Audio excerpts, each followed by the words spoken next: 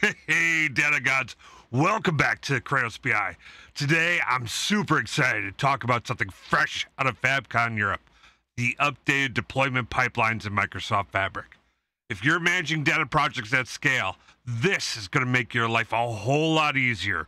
Whether you're deploying models, reports, or even full Fabric applications, these deployment pipelines are awesome. All right, so Microsoft has rolled out some slick new features in Fabric to really enhance your pipeline game. If you're already familiar with the traditional deployment pipelines in Power BI, this builds on that, but adds more versatility and control, especially across environments like dev, test, and production. All right, think of it as giving your data projects a more structured life cycle, but now integrates deeper into Microsoft Fabric. So now let's break it down step by step so you can get started. I'm following along with the get started and deployment pipelines that Microsoft has shared, so feel free to check out the site for more in-depth details. Link is down below, but for now, let's dive in. Okay, first things first, we're going to be going in and we're going to be creating our pipeline, okay? In fact, you know what? Why don't I just talk us through this, okay? So in order to create my pipeline, I'm going to go to my deployment pipelines tab over here. Let's zoom in. All right, so I'm going to click on deployment pipelines. I'm going to say new pipeline. All right, so this is my Kratos BI demo. Click on next. Okay, so that's going to create my first pipeline. Now this is the first structure I'm going to be putting together. So I'm going to be now going to go in and configure my stages. Once I'm in, I want to define, is it just dev, test, production like I have here, or do I want to have a stage name? Do I want to have something like that goes like after production? Maybe this is production. You know, I could kind of set this up however I want. Now in this case, I like the classic way of defining things, but what this allows me to do in each stage is really define environmental settings, like in data gateway connections or parameters, all depending upon how you want that set up. Okay, now what we're next going to do is we're going to assign a workspace to each one of them. Oh, actually, I'm going to go ahead and but before I create it, I want to set these workspaces as this cool new feature about making stages public, and you can see it right here. Right, I can just go ahead and click on set public and save. Now you've got this easy way for you to share this information out to cross-functional teams, so it makes it really easy to collaborate and understand and like where's your code at. You get clear visibility at each stage, which is truly like a game changer for your governance and collaboration capabilities. All right. Once I have that created, I'm going to go ahead and click on create and continue. Now, once this is all set up, I want to next go in and make sure that I've got each of my each of my stages set to a workspace. So in this case, I've got some workspaces set up. I've got my deployment pipelines dev. I'm going to assign this to my deployment pipelines test, and I'm going to assign this to my deployment pipelines production. Okay, so I'm going to check each one of these, and we're going to see that it's going to do an evaluation of like where we're at in our deployments. So this is my dev is my base place where I've got content. I'm in my dev environment, and you can kind of see down here I've got my AdventureWorks, Lakehouse, and my notebooks that I manage there.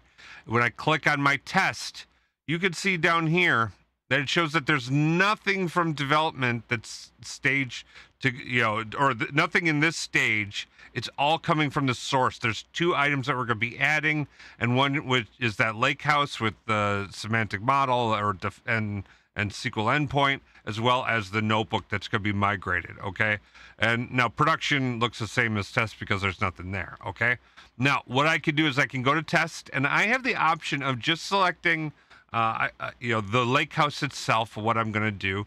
And it's that type of granular control that really helps you manage your environment. So I can just choose what moves forward, what doesn't. So as I get code that's in place, I can make it really easy to decide what's going to go through. In this case, I'm going to push everything that's in my development over into production by selecting all of these items and go ahead and click on deploy.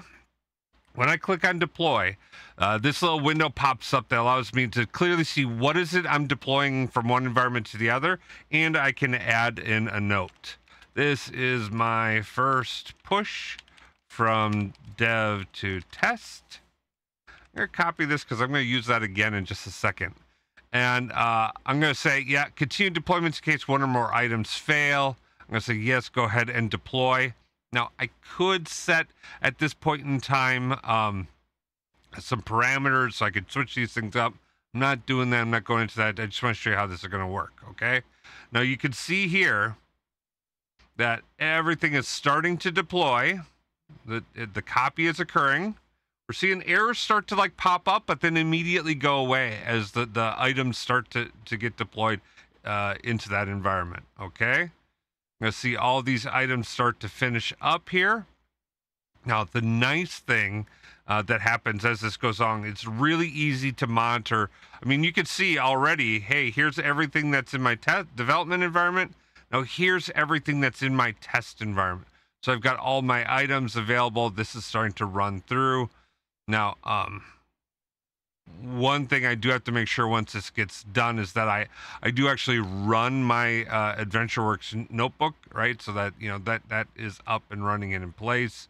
I think that actually might end up happening as part of that deployment, but we got to check that out. So it's copying all the content over. Come on now. As soon as all that content is over and verified, I'm going to be going into my production and checking that out. Now, a cool thing that we also get here is we've got this nice deployment history button in the upper corner here that I can click on to check out that deployment history. Now, oh, look at this. Here is my first item that's out there. So I've got my item that's available. It said it's my test deployment. It's got the date and time that I did the deployment.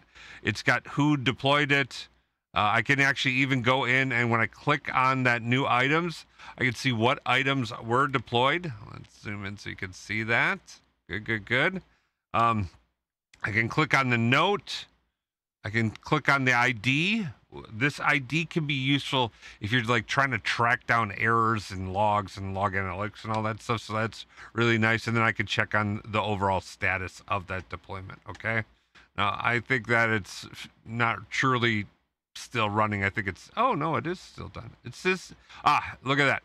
Successful deployment. It did successfully deploy. Now I have the option of deploying everything into my production environment, and I'm going to go ahead and do that as well. Okay.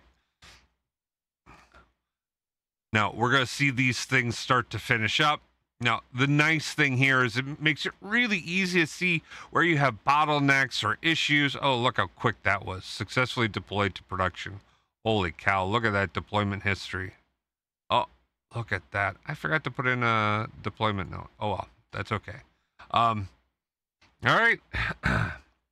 So, there you have it. With just one click, I've deployed from my dev to test to production. Super easy. These updated deployment pipelines in Microsoft Fabric offer a more structured, scalable, and team-friendly approach to managing your analytics lifecycle. Whether you're in data engineering, just BI development, or managing data flows, these pipelines are a game changer. Make sure you like this video and subscribe for more content on Microsoft Fabric and Power BI. And as always, let me know in the comments how you're using the pipelines, or if you've run into any cool tips or tricks that I didn't cover. Stay powerful, data gods. Peace. Baker Tilly Digital combines strategic industry insight and advanced technical expertise to uncover and solve your digital transformation challenges. If you're interested in learning more, check out our website at bakertilly.com/digital.